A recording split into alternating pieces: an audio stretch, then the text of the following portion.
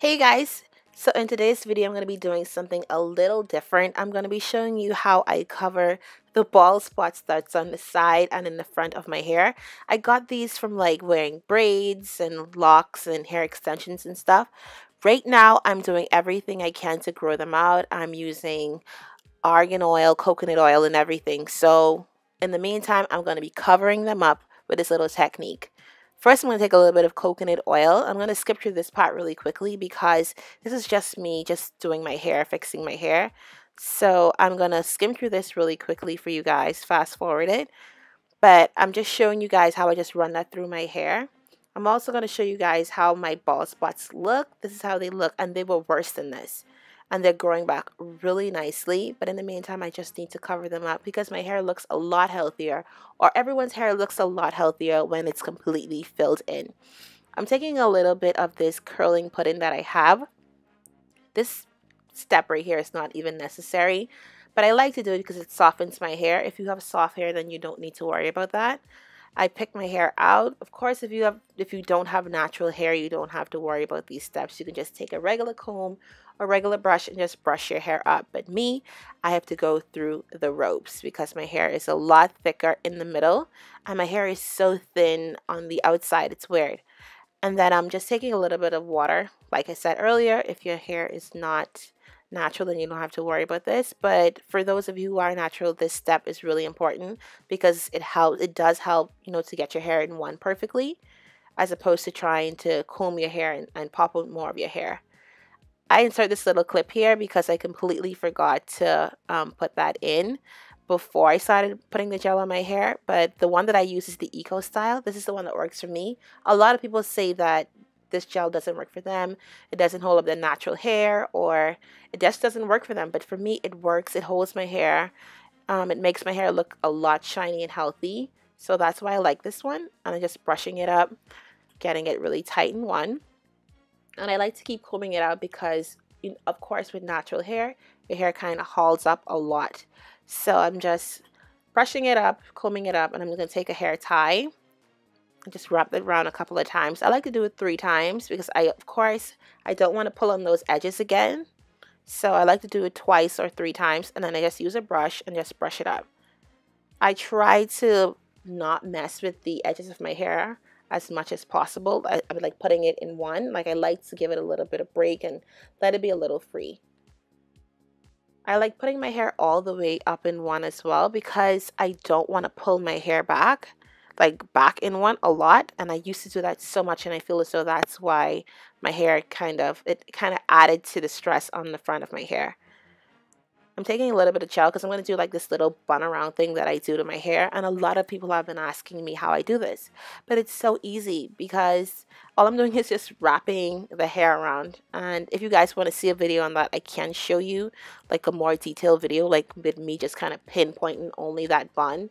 But it's really quick, it's really easy, and it doesn't take as much concentration like what I'm doing right now. You don't need to focus that hard in order to do it.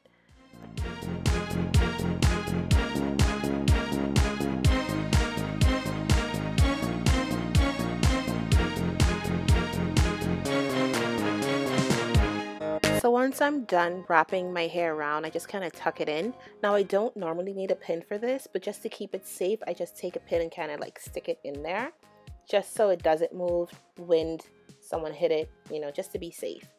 Now, the star of the show, I'm going to be taking a little bit of this OK, and it's a colored edges. That's the name here. It's OK colored edges, and this one is in black. And this is used for temporary color, and it's a gray touch up. Now, this is supposed to be used like a gray hair just to make it look, of course, like black and all that stuff. But I use it just to fill in my bald spots. It doesn't say that you're supposed to use it for this, but this is what I use it for. It says to apply to edge of hair using fingertips and smooth. So basically the same thing. I fill in exactly where I need it. And basically that's all in front of my hair. Like I said earlier, my hair was way worse than this.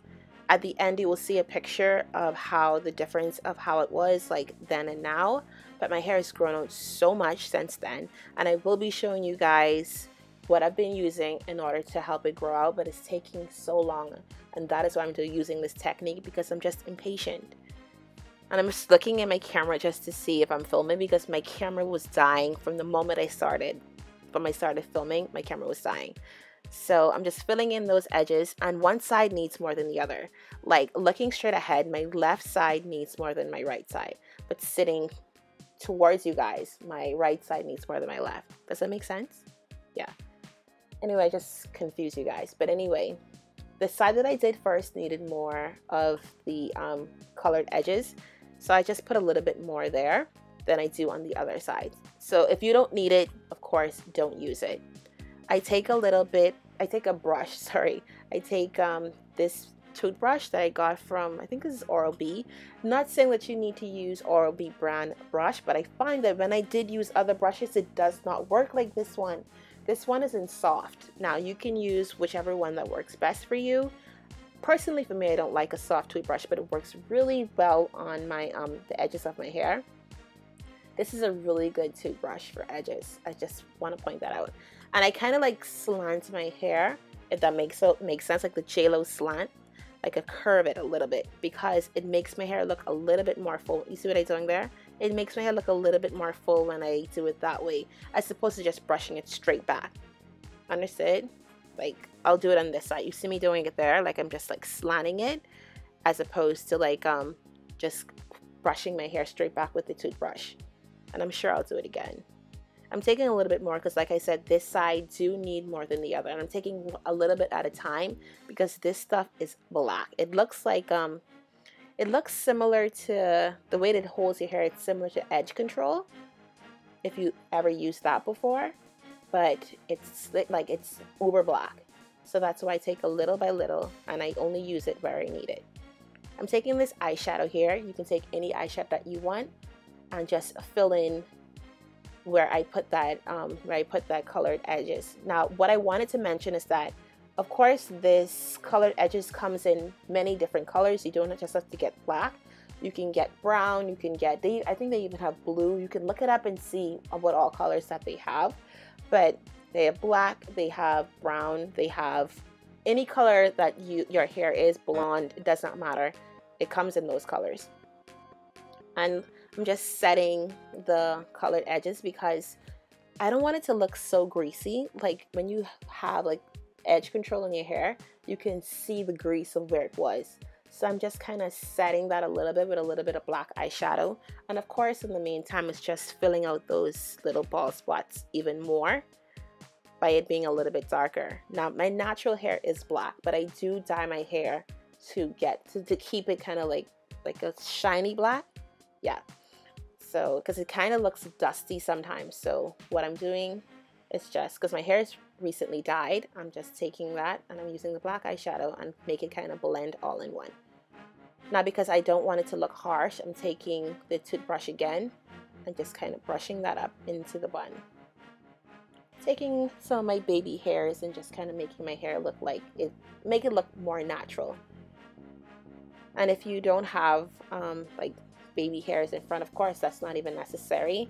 I know sometimes my hair do kind of fall down, like the shorter hairs do kind of fall down, and they look messy unless I brush them or fix them in a certain way. So that's why I'm doing this now. But this step, of course, is not necessary.